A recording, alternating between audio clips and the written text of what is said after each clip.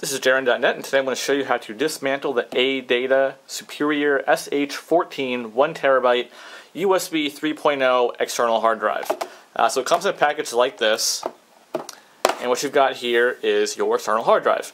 The outer coating here is a rubber silicone shell, and then there's your normal casing underneath, and inside is a standard 2.5-inch SATA hard drive that you can, take out and use in your laptop, your PS3, what have you.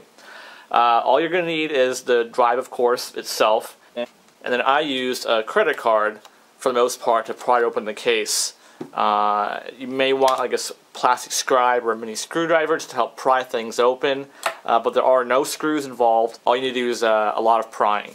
So first off, we'll go ahead and just remove the rubber coating here. To not stretch it out, I try to just kind of push it out as opposed to trying to peel it back, because I'm afraid that might stretch it out and it might get all loose. From the bottom here, to start pushing it while holding on the sides, then it starts to come out there, as you can see. So you keep pulling at it here till it comes all the way out. And I've taken it out 3 or 4 times now, just for practice for this video, and it hasn't yet stretched out, so it should be fine for you. So here we have the drive. Opening it will void the warranty because this little sticker here. I tried peeling it off myself very carefully to see if I could put it back on, just to see. But I couldn't do it, so I just went ahead and got my screwdriver and just cut the label myself there. So, as you can see here along the edge, there is a rubber kind of seal around it. I guess that's supposed to help keep out moisture. I'm not really sure. But when you're prying, you want to try to make sure not to cut that. For example, when you're prying, you don't want to pry so hard that it just kind of cuts the little gel in two. So the first step is to get a credit card like this and just slide it into this little part here. Now when doing this, it shouldn't touch the rubber seal here because it is kind of underneath this little plastic bit here. So what I'm going to try to do here is just stick it in here at first. There you go. You can kind of hear that it popped in there a little bit. Now what you want to do is get the entire credit card along the entire seam there. So for example, alright, you see now how the entire length of this little bit here is in. From here, I want to take the credit card and bend it this way so it starts to try to peel off the top there.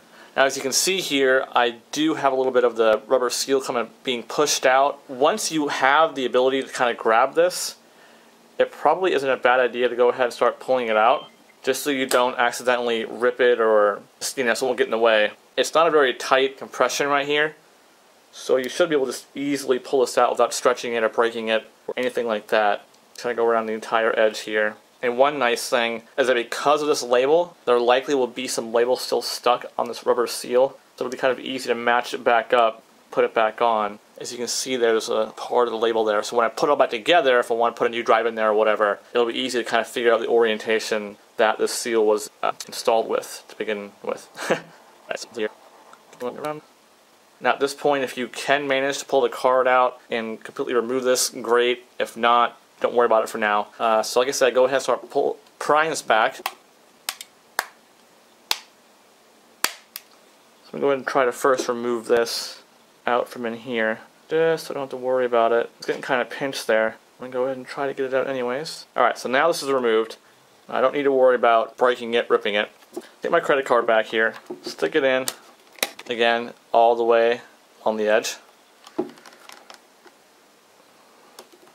And while I'm pushing it this way, I'm also trying to push down on it like this, so that it stays open a little bit like that. That way I know that the top clips here are undone, which will make doing this part a lot easier. So now take the edge of the credit card here, stick it in between the two parts of the chassis here, like that, and just work your way down.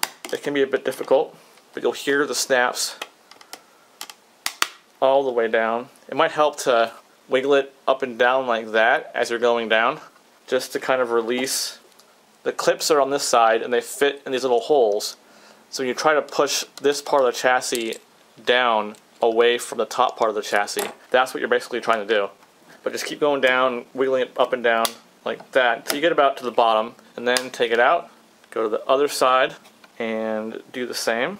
Stick it in there, Like I said, I've done this 3 or 4 times now, and I haven't broken any of the snaps yet, so I think you should be safe. You don't need to worry about damaging any of the components. If anything does break at this point, it'll just be some rubber seals maybe, or those plastic clips. It won't actually hurt the hard drive. You'll see in a minute. Be sure to use a card that you don't really care about, because it will get it pretty bent and dinged up. Alright, now that I'm basically down to the bottom, you should be able to just kind of start pulling it apart, and the back should release by itself.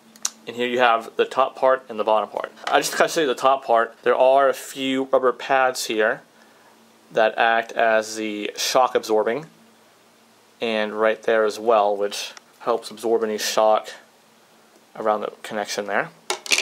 And here again, there's more shock absorbing pads, basically about where the screw holes are for the hard drive. There, and 2 there and 2 there. From here, you want to pull it out from the back because it is kind of obstructed from the plug connection here. Pull from the back first, get it loose, and then pull it out from chassis. Again, you can see the 4 different rubber pads there. So here we have the case. And now, as you can see, there's a little metal protector here. Just kind of wriggle it free. Once you have it loose and removed, you can see that it is just connected by a small little microboard and a standard SATA power and data connection. And all you need to do now, just slowly kind of pull up on the connector there. And here you have your 2.5-inch 1 terabyte SATA hard drive. This one in particular is a Samsung HNM101MBB. That's an 8 meg cache. So there you go. Now you can use it in your PS3, your laptop, or what have you.